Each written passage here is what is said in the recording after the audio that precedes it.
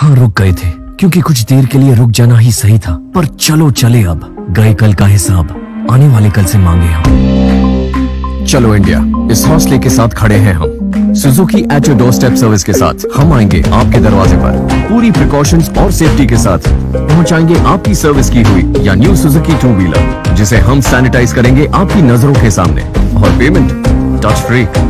चलो इंडिया, फिर चले हम।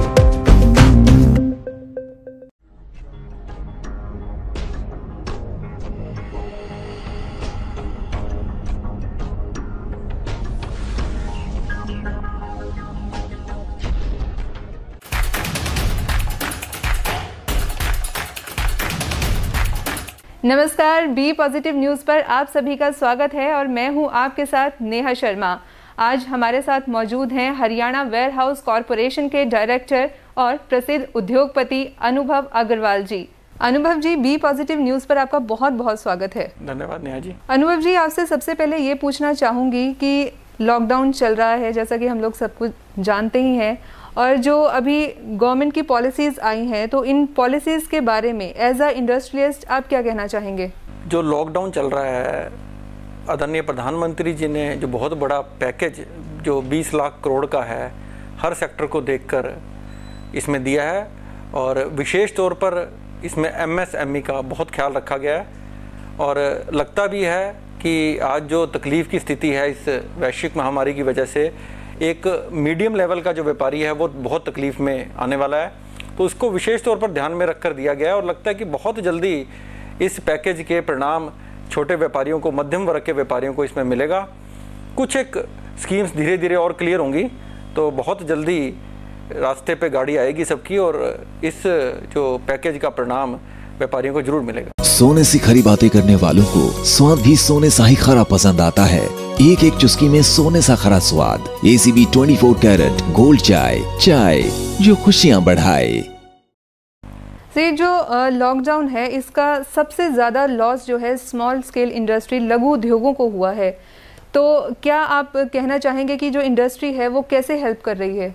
देखिए, बिना शक के कहूँगा, अनडाउटली एक लघु उद्योग के लिए, एमएसएमई सेक्टर के लिए बहुत तकलीफ की स्थिति है, क्योंकि बिजली का बिल, चाहे इंडस्ट्री चली या नहीं चली, एक फिक्स्ड एक्सपेंसेस उसके ऊपर पड़े हैं। उसको लेबर की पेमेंट भी पहले प्रधानमंत्री जी ने कहा, सब ने कहा कि आपको लेबर की जितनी हो सके उतनी सैलरी देनी है, वो भी उसके ऊपर खर्चा आया।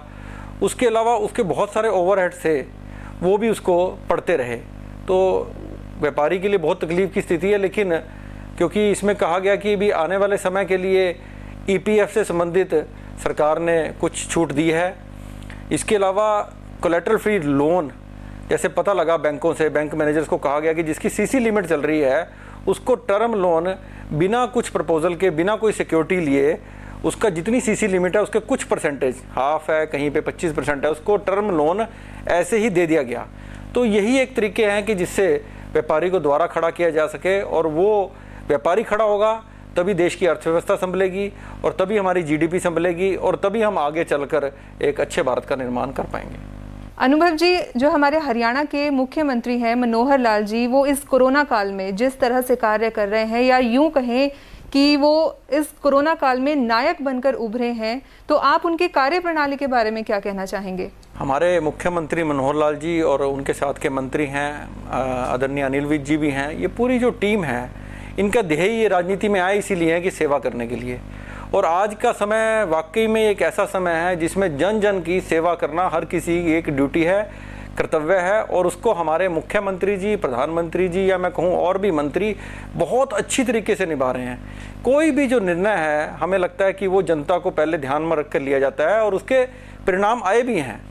ये उस तरह के लोग हैं जिन्होंने अपने जीवन में 24 घंटे में से 18-18, 20-20 घंटे जनता के लिए समर्पित हैं, और उसी का परिणाम है कि हरियाणा बहुत अच्छी से कोविड में बेहतर परिणाम दे पा रहा है, और हमारा जो मोर्टेलिटी रेट है वो भी पूरे राष्ट्रीय स्तर पर कम है, और उसके साथ साथ रिकवरी रेट बहुत ज़्यादा है। और फ्यूचर की प्लानिंग को रखकर इन्होंने जो स्टेप लिए हैं, वो लगता है कि कोरोना से पूरा प्रदेश बहुत जल्दी बाहर आ जाएगा। जी, तो अनुभव जी, जैसे कि पता है कि हमें कि कोरोना काल चल रहा है और इस कोरोना काल में जो योद्धा बनकर उभरे हैं वो पुलिस विभाग से हैं, स्वास्थ्य विभाग से हैं, और इन दोनों ही विभाग, गृह और स्वास्थ्य विभाग के जो मुखिया हैं अनिल विज जी हैं, तो उनके बारे में आप क्या कहना चाहेंगे? हमारे जो अम्बाला कैंट से विधायक हैं और बहुत बड़े पोर्टफोलियो के मंत्री हैं आदरणीय अनिल विज जी, देखिए उनके लिए कहना तो एक सूरज को दिया दिखाने वाली बात है। ना केवल अम्बाला शहर, ना केवल हमारा प्रदेश, पूरा भारतवर्ष उनके कामों की तारीफ़ करता है। वो एक स्वच्छ ईमानदार छवि के ऐसे नेता हैं जो सड़क पर चलते हुए आम तरह की राजनीति, जनता की सेवा को ध्येय रखकर करते हैं और वो अपने विभाग को बहुत अच्छी तरह से संभालते हैं। और विशेष तौर पर जो गृह विभाग मिला है, जिसमें हम कहेंगे कि पुलिस डिपार्टमेंट है, जिसने वैसे तो इस 2 महीने में कोरोना काल में बहुत अच्छी से काम किया है, लेकिन आदरणीय हमारे अनिल विज जी की वजह से, क्योंकि वो बारीकी को जानते हैं, वो काम करवाना जानते हैं और वो काम को पूरे समय लगकर एक अच्छे तरीके से किसी से ले सकते हैं, तो उसी का परिणाम है कि ये जो दोनों डिपार्टमेंट हैं बहुत अच्छा काम किया और उसका परिणाम आप सबने देखा है। अनुभव जी, आप उद्योगपति होने के साथ साथ एक सोशल वर्कर भी हैं और इस कोरोना काल में आपने सीएम फंड, पीएम फंड दोनों में काफ़ी डोनेट भी किया है, तो अब आप इंडस्ट्री के लिए क्या कुछ करने वाले हैं, कर रहे हैं? देखिए, इंडस्ट्री के लिए अपनी इंडस्ट्री के लिए तो यही कर सकते हैं कि जो जो सरकार ने नॉर्म्स बताए हैं, चाहे वो पूरी फैक्ट्री को सैनिटाइज़ करना है, सैनिटाइज़र्स का अरेंजमेंट करना है, मास्क का अरेंजमेंट करना है, सोशल डिस्टेंसिंग का अरेंजमेंट करना है, मेरे को क्या हर इंडस्ट्री वाले को, हर दुकानदार को, सबको ये बातें ज़रूर फॉलो करनी चाहिए, क्योंकि कोरोना हमारे बीच में है। कोरोना नहीं गया, लॉकडाउन ख़त्म होने पे है, लेकिन कोरोना नहीं गया, तो हम सबको इन चीज़ों को फॉलो करना है। साथ ही साथ जो ज़रूरत अपने हमारे वर्कर्स की थी या आगे भी रहेगी, चाहे वो अन्न से संबंधित थी या सैलरी जितनी हो सके मैक्सिमम उतनी देने की बात है, या और भी किसी तरह का किसी की तकलीफ़ है, मेडिकल है, उसकी पूरी कोशिश हमने अपने स्तर पर की और सबके लिए यही है कि सब करते भी हैं। ऐसा नहीं है, जिस व्यापारी का एक जो वर्कर है 20 साल, 15 साल, 25 साल, 40 साल से जो काम कर रहा है, आज एक समय है कि जिस वर्कर ने सारी ज़िंदगी हमें संभाला है, आज हम उसको कुछ ना कुछ उसके लिए ख्याल रखें, उसके परिवार का ख्याल रखें। तो ये हम भी कर रहे हैं और सबके लिए निवेदन है और करते भी हैं लोग। तो इसी तरह का हमारी कोशिश है कि अगर सब मिलकर, जॉइंट काम है, ये एक जॉइंट एफर्ट्स हैं, जब करते रहेंगे तो इसके परिणाम हमें अच्छे मिलेंगे। और भारतवर्ष के लिए लगता है कि जैसे चाइना की आज पोल खुल गई पूरे विश्व में, चाइना के खिलाफ 130 कंट्री खड़े हो गए हैं और वहाँ से कंपनीज पता भी लगने लगी है। जैसे सबसे पहले एप्पल कंपनी वहाँ से अपना व्यापार समेटना चाह रही है, उसके अलावा कुछ फार्मा की कंपनी है जिन्होंने कहा है कि हमारा इंपोर्ट जो सॉल्ट का होता था वो छोड़ देंगे वहाँ से। एक शूज़ की बहुत बड़ी जर्मनी की इंटरनेशनल कंपनी जिसने कि आगरा में सारी तैयारी कर ली है। तो ये तो बड़ा इनिशियल रिजल्ट है, आप देखना आने वाला जो कहते हैं कि एक जो बुरा वक्त है वो अवसर लेकर आता है, और ये भारत के लिए ये अवसर है। आदरणीय प्रधानमंत्री जी ने भी कहा है और हमें लगता है कि 2021 भारत बहुत तेज़ी से आगे बढ़ने वाला है। अनुभव जी, इस बार जो है स्टेट वेयर हाउस कॉरपोरेशन ने बहुत ही अच्छा काम किया है। जो किसान कोरोना से परेशान थे, उनका इस समय में जो है उनकी गेहूं खरीद करी, उनको समय पे पेमेंट दी, तो आप इसका श्रेय किसको देना चाहेंगे? किसानों से संबंधित, क्योंकि अप्रैल और मई का महीना कनक की खरीद का स्टोर करने का होता है, तो क्योंकि ये कोविड का समय चल रहा था, लेकिन सरकार ने इसमें बहुत अच्छा काम किया, बहुत जल्दी से किया। लेकिन ये पूरी टीम का काम है, ऊपर से मुख्यमंत्री के निर्देशों के अनुसार पूरी टीम ने काम किया और बहुत जल्दी मंडियों में माल पहुंचा, उसका खरीद की गई, उसकी पेमेंट दी गई।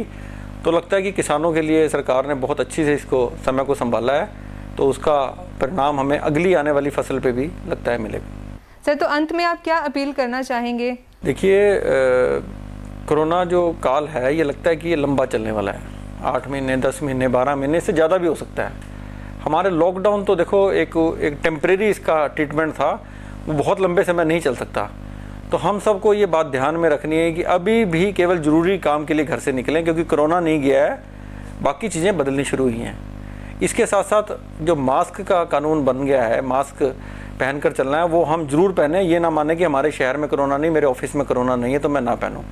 सैनिटाइज़ करना बहुत ज़रूरी है। इसके अलावा सोशल गैदरिंग्स कहीं पर वैसे होनी ही नहीं चाहिए, अगर हैं तो उससे अवॉइड करें। भीड़ भाड़ वाले इलाके में कोई ना जाए, और ये मान के चले कि हर किसी व्यक्ति को कोरोना है तभी वो अपने परिवार का बचाव कर सकता है और साथ ही साथ अपने देश का और समाज का। क्योंकि अगर हम सब मिलके ही बचाव करेंगे तभी प्रशासन और सरकार इसमें कामयाब हो सकती है।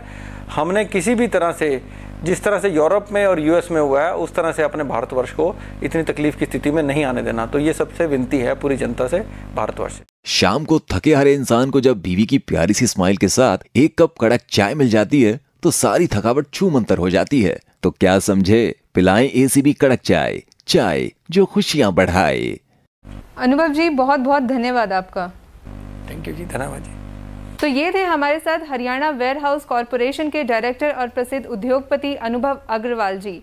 तो मुझे दीजिए इजाज़त और आप देखते रहिए बी पॉजिटिव न्यूज़। लेकिन एक बात का ध्यान ज़रूर रखिए, सोशल डिस्टेंसिंग का पालन कीजिए, मास्क पहनिए और जब बाहर से घर वापस आते हैं तो अपने हाथों को सैनिटाइज ज़रूर कीजिए। Stay home, stay safe.